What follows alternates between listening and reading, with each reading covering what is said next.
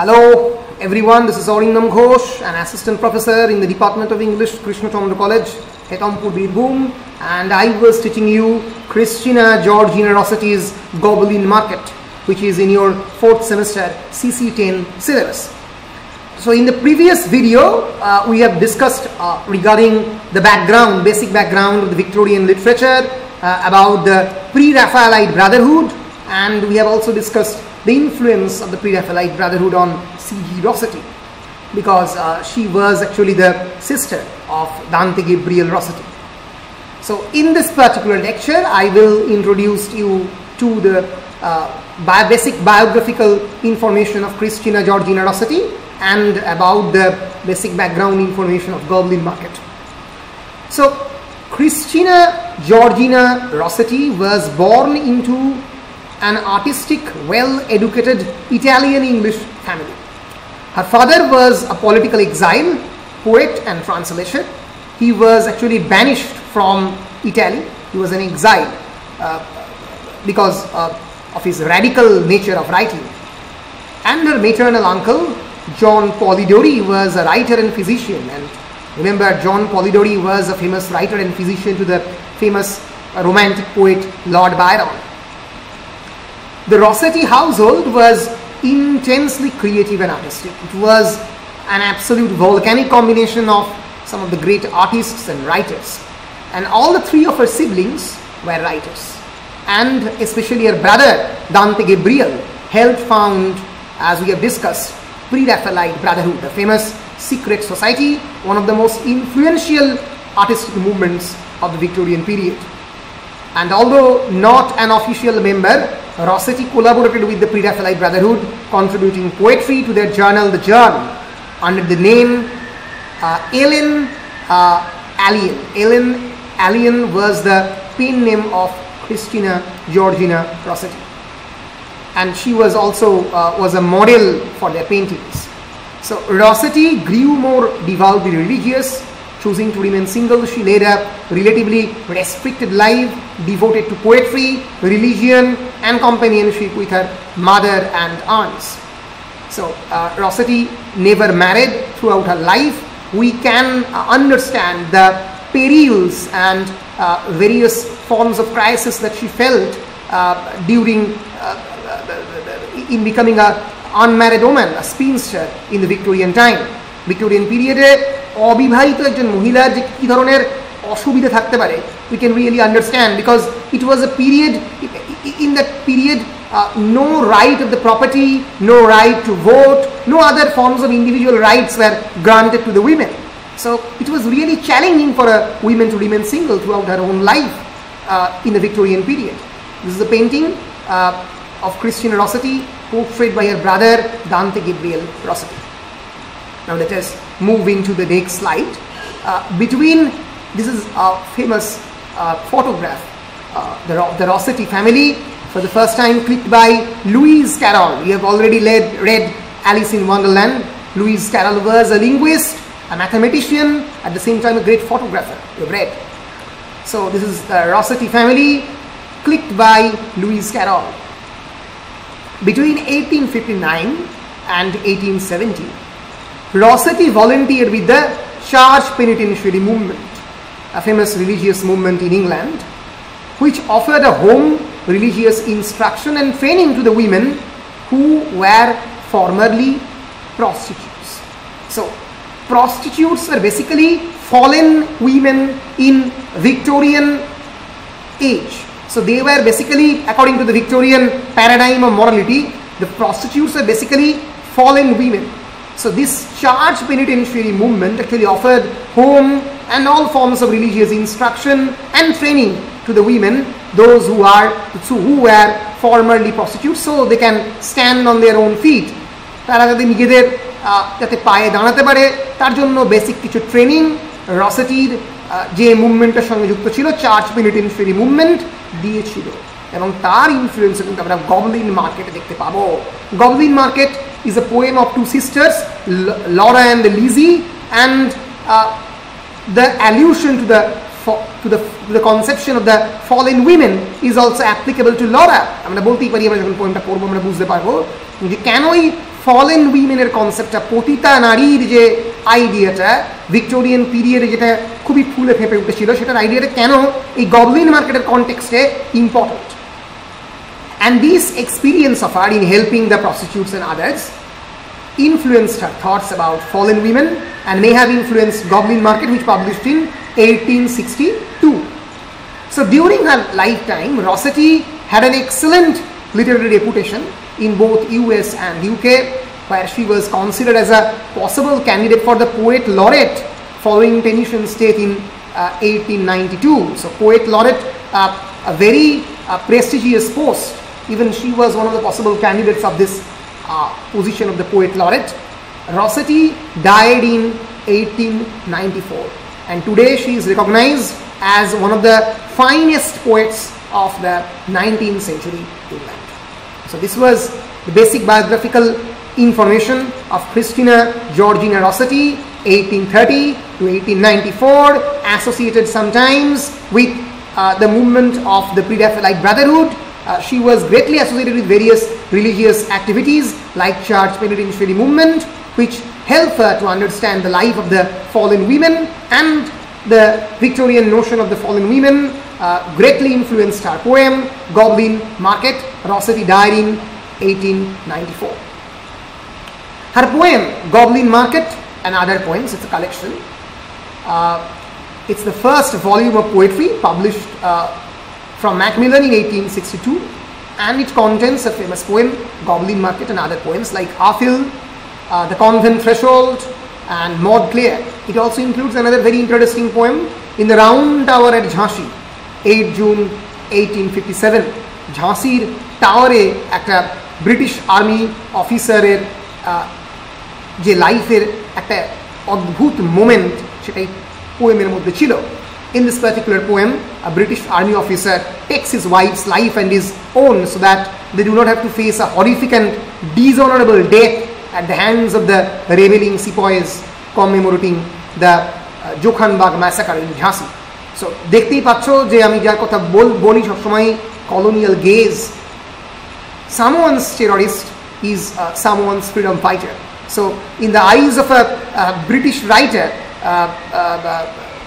the British officer is a valorized individual.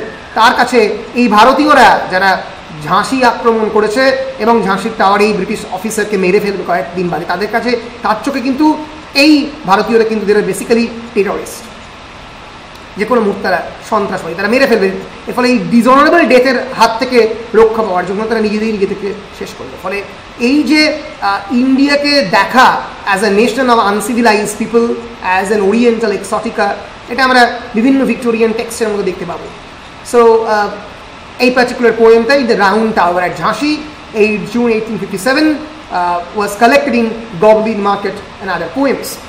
This is the front cover of Goblin Market and Other Poems, painted by Christina Georgina Rossetti, published from London and Cambridge Macmillan and Company, 1862.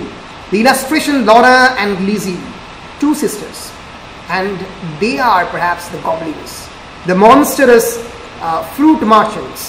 They are the goblins, and this was painted by, the front cover was illustrated by of course the brother Dante Gabriel Rossetti. So it was designed, the front piece was designed and the title page was designed by Dante Gabriel Rossetti in blue binding, and Christina was acknowledged that her brother's commercial savvy and artistic skill actually helped make her first volume of poetry a great success. প্রচার করা সেটাকে এবং সেটাকে commercially successful করার পেছনে দান্তে Gabriel রসেটির একটা বিরাট বড় ভূমিকা ছিল, সেটা ক্রিস্টিনা জর্জিনা রসেটি স্বীকারও করেছিল তার পোয়েমের মধ্যে। So here we are about the basic overview of the poem. So the poem was published in 1862. What is the genre of the poem? It was a narrative poem. Basically it was a narrative poem, and of course the genre of the, it also belongs to the genre of the fairy tales and fantasy. Allegories are abound through the entire poem. প্রচুর রূপক এবং symbol দুটোই এই পোয়েমের মধ্যে খুব ভীষণভাবে রয়েছে। And Goblin Market is narrated in the third person omniscient. and Goblin Market is narrated in the first person, third person, omniscient narration, and of course it is narrated in the past sense. So, what is the significance of the term Goblin Market? What is the significance of the title of Goblin Market? It's basically is a reference to the marketplace that appears to the speaker at twilight, the liminal or transitional period between the day and the night. So it refers to a particular market which occurs at the twilight period, a form of liminal space or transitional space or period between day and night. It refers to that market, a kind of unknown market, a marketplace where the goblins are the monsters, are the mysterious creatures who sell their delicious foods unavailable anywhere else. So while reading the poetry, we will discuss about who are the goblins, what is the significance of providing such form of enigmatic characteristics, associating such enigmatic characteristics to the goblins. কেন poet গবলিনদেরকে এরকম mysterious way characterise করেছেন সেটা আমরা জিজ্ঞেস করব।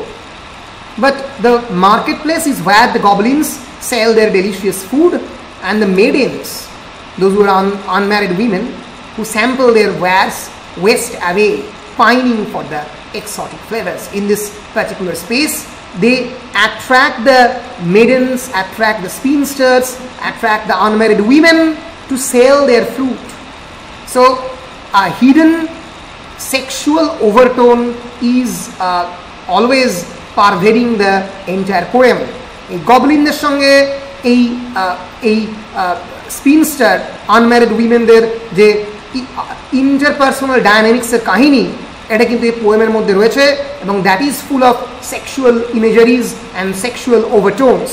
So Goblin market actually can also refer to the marketplace where a women's body is objectified and commodified, যেখানে নারীকে পণ্য হিসেবে ব্যবহার করা হয়। এরকম একটা মার্কেটের কথাও এখানে বলা হচ্ছে এই গবলিনদের থ্রু দিয়ে, দ্য মিস্টিরিয়াস মনস্টারাস ফ্রুট সেলার্স, তাদের থ্রু দিয়ে যেন বলা হচ্ছে এই পার্টিকুলার পোয়েমের কনটেক্সটে। সো আমরা মুভ করে যাব towards the next slide. As I have said that Goblin Market, it's a narrative poem by Christina Rossetti. The poem basically tells the story of the two sisters, who are they, Laura and Lizzie, who are tempted with the fruit by the goblin merchants, and in a letter to the publisher, Rossetti herself claimed that the poem, which is interpreted frequently as having features of remarkably sexual imagery, is actually not meant for children. Many critics consider Goblin Market as a poem for children. In many anthologies dedicated for children, Goblin Market has been published. But Christina Rossetti has herself said that the poem has many sexual overtones, sexual imageries, and hence it cannot be treated as a children's literature. As I have already discussed with you, texts like for example, Gulliver's Travels has generally been considered as a text dedicated for the children, but it's actually full of virulent political satire, allusions to the political satire. In the same way, Goblin Market also contains various sexual imageries regarding the commodification and objectification of women. So this is the cover and the front piece illustrated by again Dante Gabriel Rossetti, where we can see various animals. They are basically the goblin fruit sellers.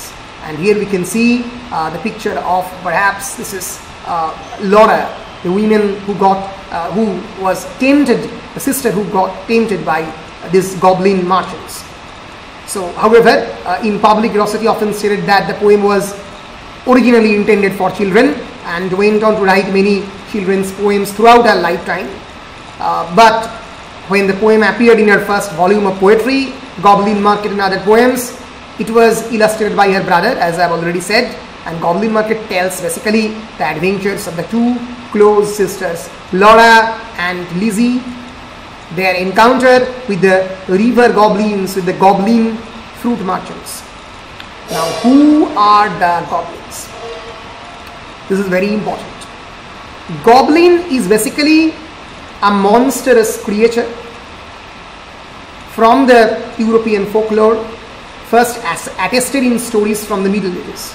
So they were basically a creature of the folklore. Tara basically fantasy ba rupkothar golpe ei goblinra thake. They are ascribed various and conflicting abilities, temperaments and appearances depending on the story and the country of origin, but they are basically European monstrous creature originated from the European folklore. You can see a picture, a painting, an illustration of a goblin here. And they are almost always small and grotesque. Goblin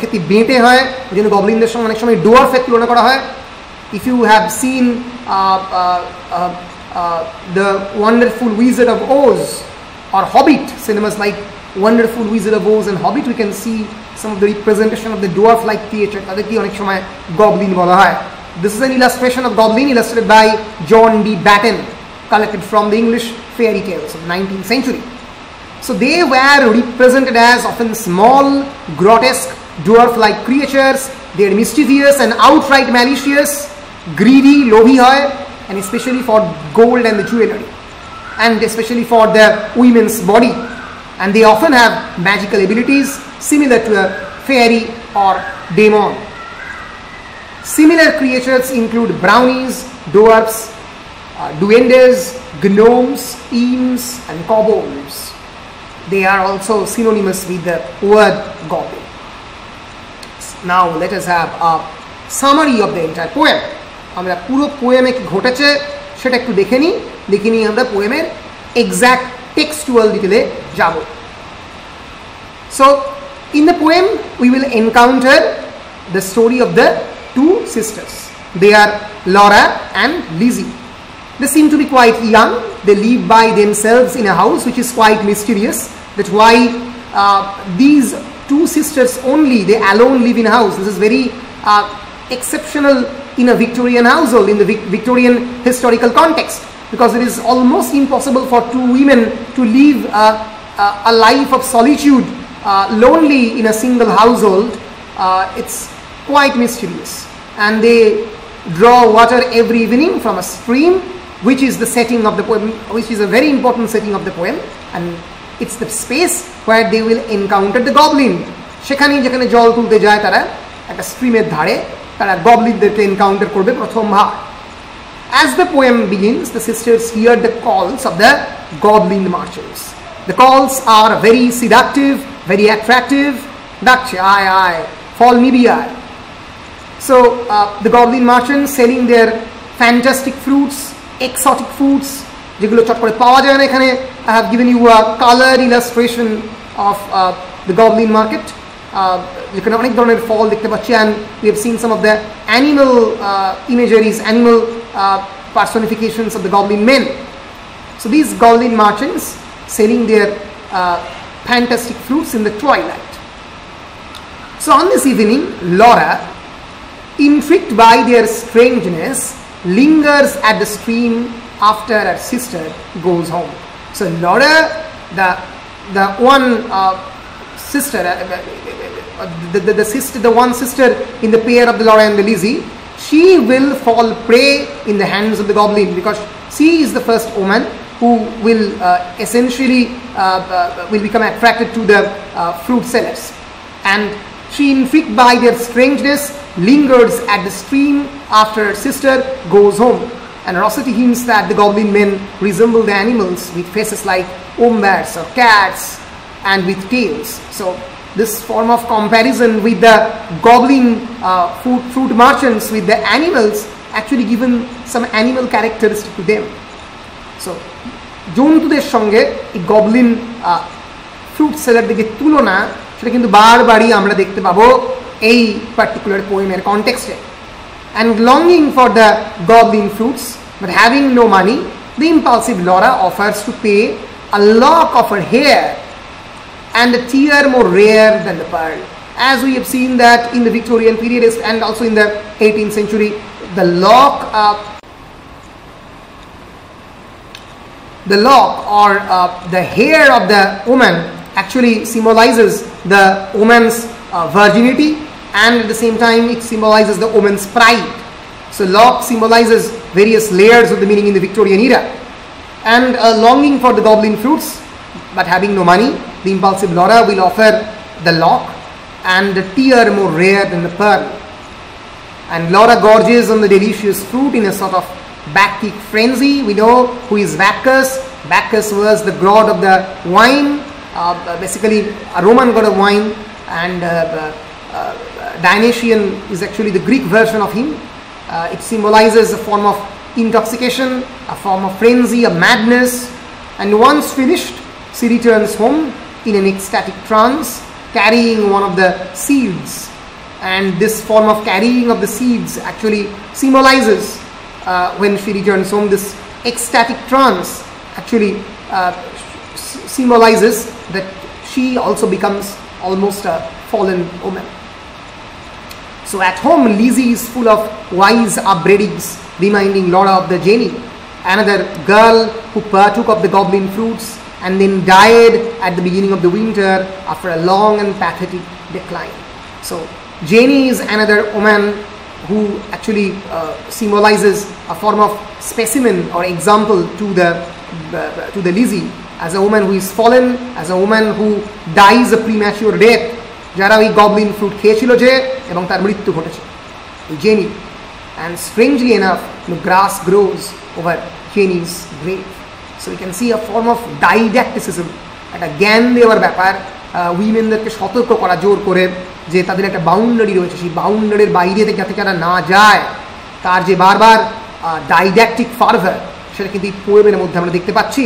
এবং Laura and Lizzie are the basically two contrasting sisters. Laura is full of passion, don't know where to stop, don't know her boundaries, while Lizzie is full of wise upbraidings. She knows a limit, she জানে, she বারবার লরাকে বলছে, instruction দিচ্ছে, বলে দিচ্ছে যে যাস না এখানে। সো এই কন্ট্রাস্টটা, এই ফয়েলিংটা কিন্তু আমরা এই পোয়েমের মধ্যে দেখতে পাবো বারবার। Laura dismisses her sister's worries and plans to return the next night to get more fruits for herself and Lizzie. সে যাবে আরো ফল আনতে নিজের জন্য এবং লিজির জন্য। The sisters go to sleep in their fair bed. The next day, as Laura and Lizzie go about their housework, Laura dreamily longs for the coming meeting with the goblins. কেমন করে meet করবে গবলিনদের সঙ্গে, সেটা তার স্বপ্নেতে বারবার আসছে। And that evening, however, as she listens at the stream, Laura discovers, to her horror, that although her sister can hear the goblin's chants and cries, she cannot. She is not able to hear the sounds of the goblins. Yes, that she is not able to hear the sound of the goblins, but her sister Lizzie can. So unable to buy more of the forbidden fruit, the Laura sickens and pines for it, while Lizzie actually returned home. And as winter approaches, she withers and ages unnaturally, too weak to do her chores. And one day she remembers the saved seed and plants it, but nothing grows. She actually plants the seed of some of the fruits of the goblins which they have collected, which she have collected in the beginning of the poem, but nothing grows out of that fruit. Kichu জন্মালো না। Months pass and Lizzie realizes that Laura is wasting to death. আস্তে আস্তে মৃত্যুর দিকে যাচ্ছে Laura. So Lizzie decides to do a sisterly self-sacrifice. নিজেকে বিক্রি করেও হোক, নিজেকে কোনোভাবে স্যাক্রিফাইস করে হোক, সে তার সিস্টারকে বাঁচাবে। So it's basically a tale of a universal sisterhood. একজন নারীর পাশে আরেকজন নারীর দাঁড়াবার গল্প, Goblin Market. So Lizzie resolves to buy some of the goblin fruit for Laura. Carrying a silver coin, a silver penny, Lizzie goes down to the brook and is greeted warmly by the goblins at first. But when they realize that she means to pay with a mere silver and not with the gold, and she will keep a form of distance with the গবলিনস, তাদের সঙ্গে একটা দূরত্ব রাখবে, তাদের সঙ্গে মিশে যাবে না, নিজেকে বিক্রি করে দেবে না, কমার্শিয়ালাইজ করবে না। And to give the fruits to her sister, এবং তারা সেই ফ্রুটটাকে নিয়ে তার সিস্টারকে দেবে। দে begin to beat the girl and trying to feed her fruits by force. So Lizzie is drenched with the juice in the pulp. We can easily recognize a form of sexual harassment in this particular scene, but consumes none of it. The sexual overtone is always there in this particular scene, a sense of always a tone of sexual harassment and molestation is pervading through the entire scene. And Lizzie escapes finally and runs to home. But when the dying Laura eats the pulp and juice from her body, the taste actually repulses rather than satisfies her, and she undergoes a terrifying paroxysm. Paroxysm means a form of nervous disorder where the entire body start trembling. And by morning, however, Laura is fully restored to health. The last stanza of the poem attests that both Laura and Lizzie live to tell their children of the evils of the goblin's fruits and of the power of the sisterly love. So the story is about the power of the sisterly love, how powerful a sisterly love can be, and how it can overcome the patriarchal commercialization and commodification and objectification of the women's body. তারই গল্প হচ্ছে এই Goblin market. এই গল্পটা শেষ হচ্ছে with the description of the Laura and Lizzie both becoming mother. They have survived the onslaught of these monsters and they are left to tell the stories to their own daughters. যে কেমনভাবেই পৃথিবীতে তোমাদেরকে বাঁচতে হবে, খারাপ পুরুষ শাসিত সমাজে কিভাবে বাঁচতে হবে, কেমন করে তোমাদের গল্পটাকে নেক্সট জেনারেশনকে বলে যেতে হবে, তার কথা লরা এবং লিজি বলে। So here are the important characters of the poem: Laura, Lizzie, Jenny and the goblins. Laura is one of the two sisters who watch the goblins at the twilight. She is the woman who becomes attracted to the goblins. She stays longer to watch the goblins and falls prey to them. She actually becomes the victim. While Lizzie is a woman, is a pair among the two sisters who watch the goblins at twilight, but she flees from the temptation. She is the one who wins the temptation. Jenny is the deceased girl in the story who dies prematurely, and she watched the goblins and fell prey to them, resulting in her death. While the goblins are the men who try to lure the girls with their forbidden fruit, which when eaten causes them to wither and ultimately die.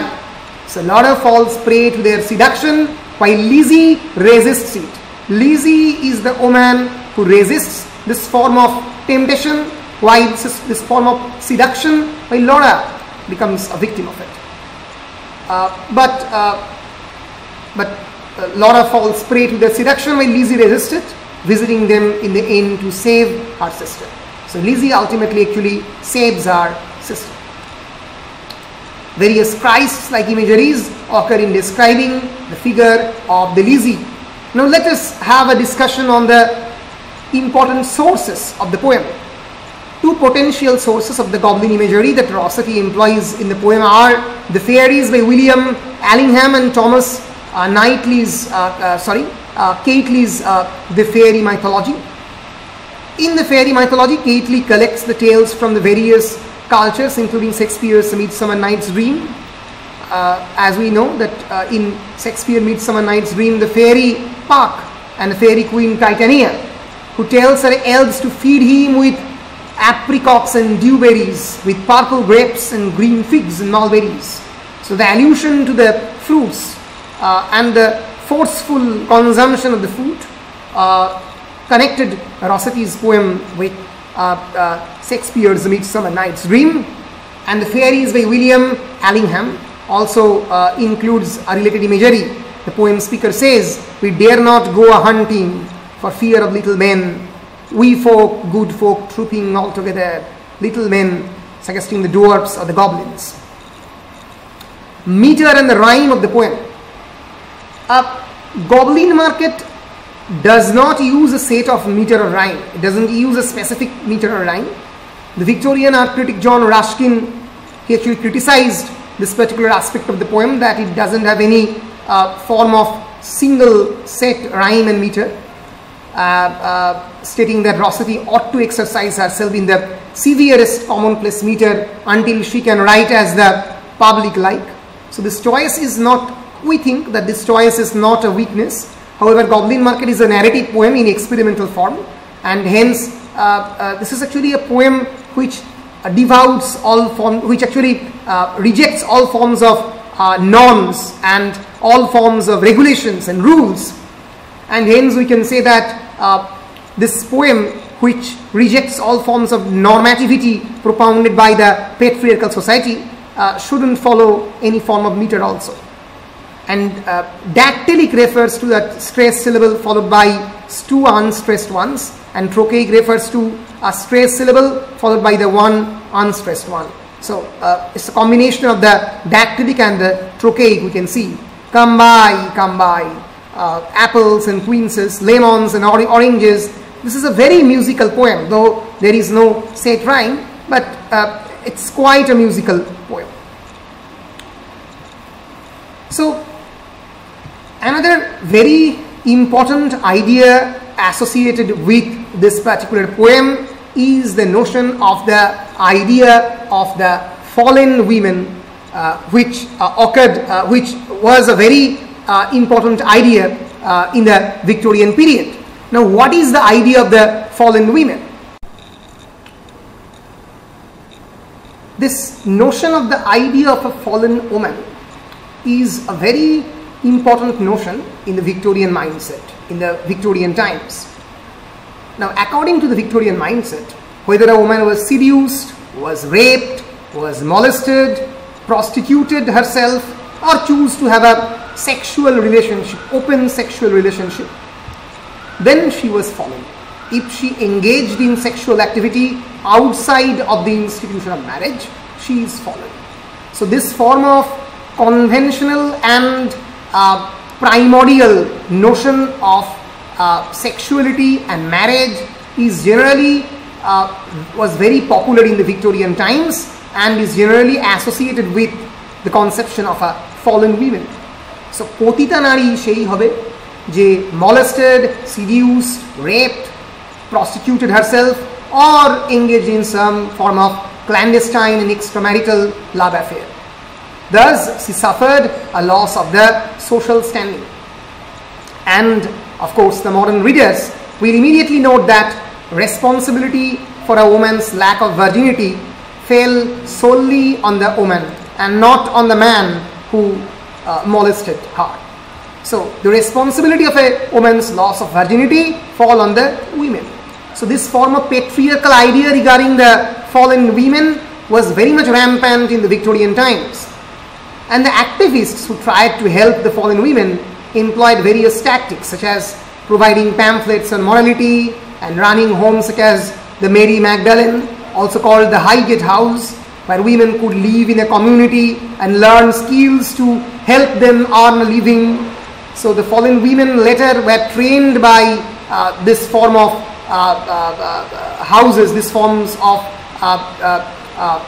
organizations, and activists actually helped these fallen women to run their lives. So as Victoria Betts notes in her 2016 study, the sexual forensics in Victorian and Edwardian England, age, crime, consent in the courts, that the accepted myth was that the pubescent and adult females were untrustworthy unless absolutely chaste and flawless of character. So women, especially the prepubescent women and especially the adult female, were generally being treated as untrustworthy unless they are absolutely chaste.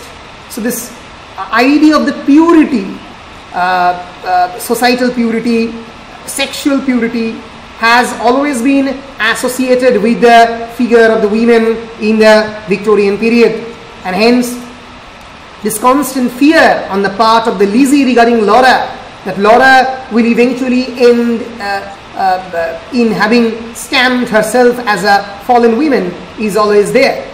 In Goblin Market, we can see that Lizzie remains pure even when faced with temptation of the forbidden fruit and faced with the onslaught of the goblin men trying to force to her fall.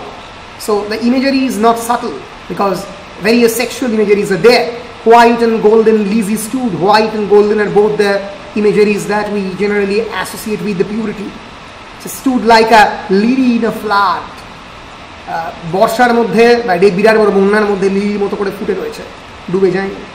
Like a rock of blue veined stone lashed by the tides obstreperously, like a beacon left alone in a hoary roaring sea. Says in compared to a beacon, যে আলো দেখায়, lamppost or a form of lighthouse in a roaring sea. And ultimately the goblins are worn out by her resistance. So according to the Christian Rossetti, resistance on the part of the women in not becoming impure is very important. I will call it as a preposterous notion, because this notion of the purity, this notion of sexual purity is absolutely a patriarchal construction. পুরুষতন্ত্রটাকে তৈরি করেছে এই বিশুদ্ধতাবাদ, যে তুমি কিভাবে নারী হলে বিশুদ্ধ হবে আর তুমি কিভাবে এই সোসাইটির ডিক্টাম ফলো না করলে বিশুদ্ধ হবে না। তো এইরকমভাবে ফলেন উইমেনের আইডিয়া ক্রিয়েট করে একটা জেন্ডার স্টিরিওটাইপ ক্রিয়েট করে যে এই ক্যারেক্টারিস্টিক ফলো করলে একটা ওম্যান হবে, এই ক্যারেক্টারিস্টিক ফলো করলে একটা ম্যান হবে। এই false artificial Notion of the ম্যাসকিউলিনিটি and femininity Victorian society create করেছে পেট্রিয়ার্কিকে বাঁচিয়ে রাখতে। So a lot of false, and Lizzie redeems her, just as Rossetti sought to do for the women at the Highgate House. Rossetti also have done this form of societal activism for the Highgate House. She also have done various forms of philanthropical work for these fallen women. So we must understand the status of the women in the 19th century. Women were either governess, the educated women have options like becoming either a governess or a teacher, a school teacher, or she can lead a life of a prostitute, or she can be a housewife. So either she can be a caged bird or a slave, or can join in various form of low paid jobs. They were banned from the universities. There were no such colleges in England. Women were generally treated as a reproductive machine. In the mid 1850, almost 30% women over 20 were unmarried, and these spinsters were forced to emigrate in various lands in which they will eventually serve as evangelists. So marriage, hence for the women, become a very important option. Without surrendering this form of marital institution, women cannot survive, women cannot thrive. And properties were inherited by their husband only and not by the women herself. So the status of the women in the 19th century was essentially marginalized and almost subaltern in nature. So almost, why should I call it almost, subaltern in nature. So women were not part of the mainstream society, and hence perhaps through this poem Christina Rossetti is also criticizing the contemporary system. তিনি সেই সময়কার সিস্টেমকে খানিকটা সমালোচনা করছেন যে উইমেনদের এখানে পণ্য হিসেবে, কমার্শিয়াল প্রোডাক্ট হিসেবে, কমোডিটি হিসেবে ট্রিট করা হয়। ফলে এই জায়গা থেকে ফ্রিডমটা উইমেনদের খুবই প্রয়োজনীয়। তো এইভাবে আমরা Goblin Market ke porte pari as a text, as a proto-feminist text. Proto-feminist text means as not a feminist text. Not a proto-feminism actually refers to the feminism, the movement of feminism before the official advent of feminism. Feminism চালু হওয়ার আগে, feminism আসার আগে যে ধরনের movement popularise ছিল উইমেনদের right নিয়ে, যেখানে উইমেনদের সাবজুগেশনের কথা বলা হতো, তাকে বলা হয় প্রোটো-ফেমিনিস্ট মুভমেন্ট। তো এই প্রোটো-ফেমিনিস্ট মুভমেন্টগুলোর কথা আমরা একটা অ্যাজ আ প্রোটো-ফেমিনিস্ট টেক্সট হিসেবে আমরা গবলিন মার্কেটকে ট্রিট করতে পারি। At the same time, it addresses important issues regarding women's safety, security, and commodification and objectification of women. So in the next class, we will directly move into the textual analysis of the entire poem of the Goblin Market. So in this particular class, I have discussed with you the status of the women in the 19th century Victorian England, the idea of the fallen women, the meter and rhyme of this particular poem, the sources of the poem, the characters of the poem, and a short summary of the entire poem. And I have also introduced you to the basic overview of the Goblin Market and the basic biographical sketch of Christina Georgina Rossetti. So thank you. See you in the next lecture, where I will talk about the textual analysis of the Goblin Market. Thank you.